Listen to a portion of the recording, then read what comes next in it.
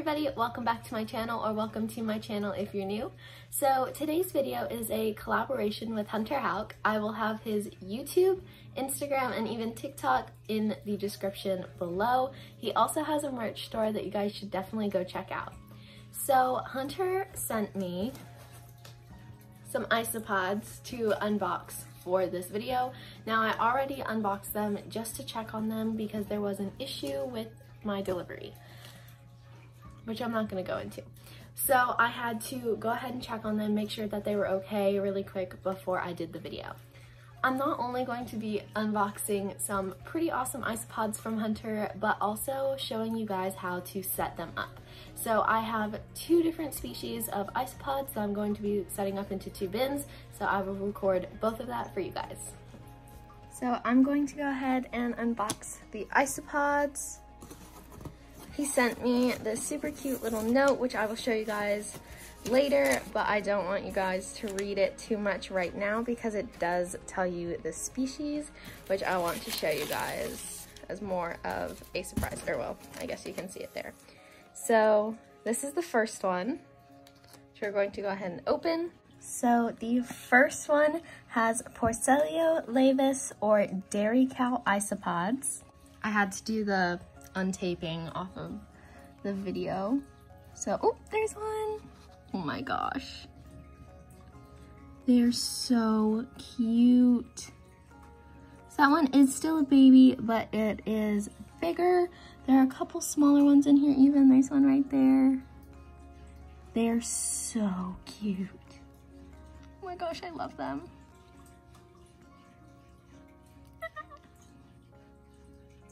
So here's this one on my hand, that way you can see him a little bit better. There he goes. They're a little spooked right now. Here, you can see that one. I'm not sure what he's doing.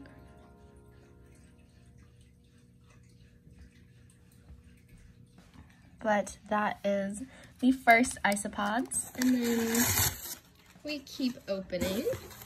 And we have the second ones. So these guys are Armadillidium klugi. I believe I pronounced that right. If not, feel free to correct me. Hopefully I did. That would be a little embarrassing. Or clown isopods. Here is one little cutie at the top. Now these guys, I love the dairy cows so much, but these guys really are beautiful. Not that the dairy cows aren't, but these guys just strike you on a little bit of a different level. There's another one down there. Now, these guys are a little more shy from what I can tell. This is my first time with this species. They roll up more.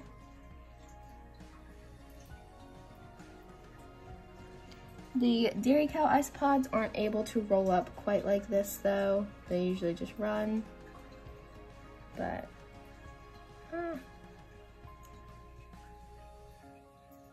you can see him right there. Now that we have opened the isopods, I can go ahead and show you the note that Hunter sent me. So that is one of the designs of his merch. Definitely go check out his merch store. And it says, "Gracie, I hope you love the isopods. They're super awesome, and I know they'll thrive in your care. I sent you lots of babies so you can watch them grow. They're a lot more Porcelio laevis than the klugi because klugi are harder to breed. My #1 tip is to give the laevis plenty of freeze-dried shrimp. They love it. I can't wait to see your video. Sincerely, Hunter." So thank you so much to Hunter for sending me these guys. I'm so excited. I know I already have them, but I'm just so excited to see how they grow and thrive and how the colonies all I'm so excited. So thank you so much, Hunter. Also, don't forget to go check out Hunter's channel, linked in the description below. And I'm also going to be linking his video, which is the first part to this one. So he recorded a video of him shipping the isopods to me, so definitely go check it out. So both of these are going to be more of starter colonies, if that makes any sense, because I don't have a crap ton of them. I'm going to be having them in a little bit smaller bins. Eventually you would want to upgrade them as your colony grows or split them into multiple bins, but this is how you make a starter colony bin. So the very first thing you're going to want to do with your container is put some holes in it. This one has some going around on those two sides, and then there's also a couple that I punched in the top. This one has a couple little ones in the top, but I'm actually going to be adding a couple more on the sides. So the next thing that you're going to be doing is adding your substrate. Now I'm going to be doing a mix of some bio bedding by Josh's Frogs, you can kind of see it there, and some eco earth. That is just what I'm doing for now. I'm going to be changing it up a little bit in the future, getting them some better things, but that is what I'm just starting with today. So I actually need this for a project that I'm working on, so I'm not gonna add too much of this, but I need some of it as my base, sort of.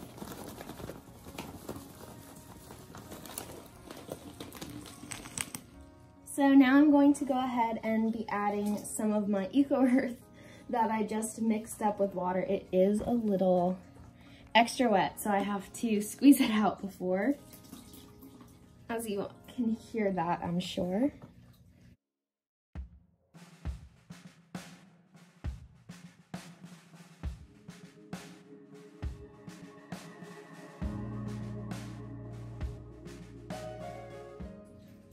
So now I'm going to be mixing in and breaking up some leaf litter for these guys.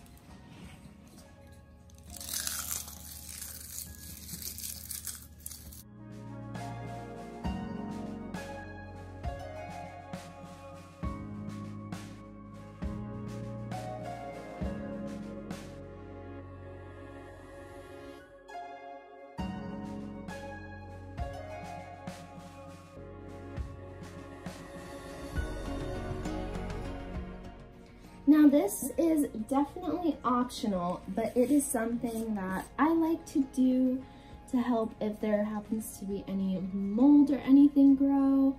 I have this from Josh's Frogs.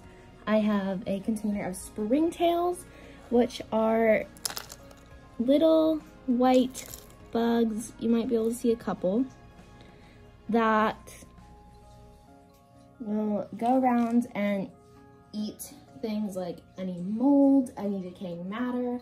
So they will help kind of clean up extra after the isopods and just make sure that everything is nice and clean for them.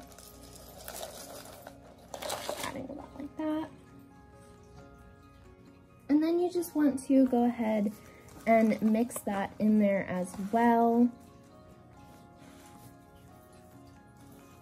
I like to leave a spot with a little bit more of the charcoal under the substrate because that is where they will establish their own little breeding colony.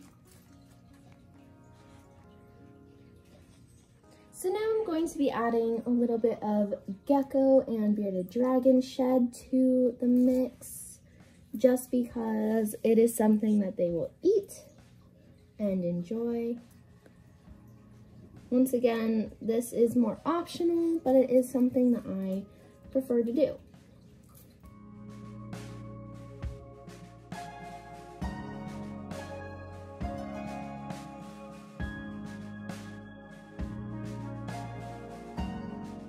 And then just go ahead and mix it in a little bit.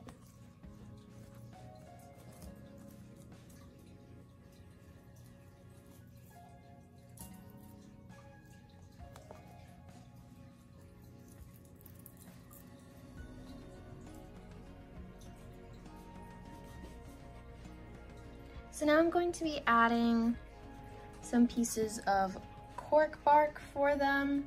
Now, this is a smaller bin by a little bit because there are less of the armadillidiums.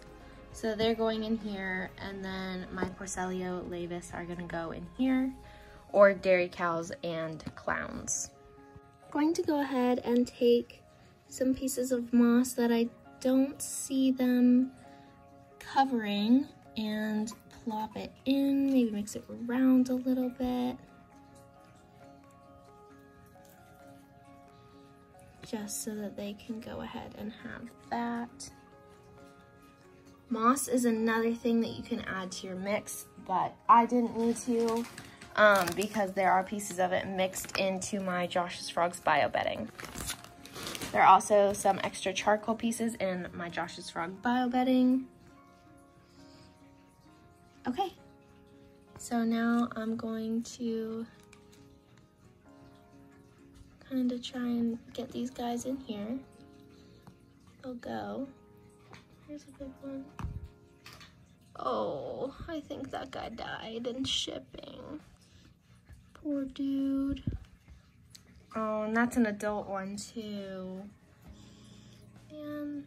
Okay, well, I'm just gonna leave him in there. The others will take care of him if he is dead. He might be alive. They sometimes play dead. So I'm just gonna leave him right there and we're gonna see what happens because I think I saw him move. One went in. Others to go. You can see them. There they are.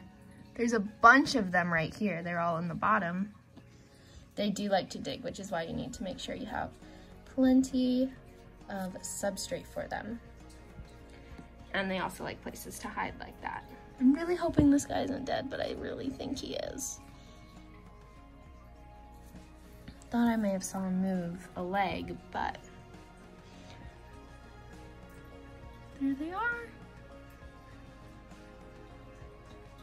You can see tons of them moving around over there. Okay, so let's go ahead and add these guys. Now these guys are harder to breed, so there are less.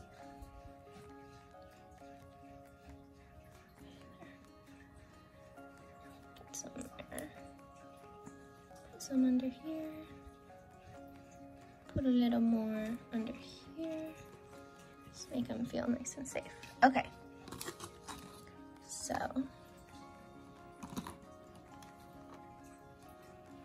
there's one on here. I'm just gonna plop him in.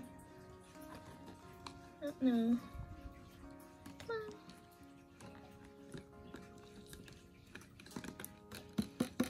Trying to get it all in there just in case there's some tiny tinies.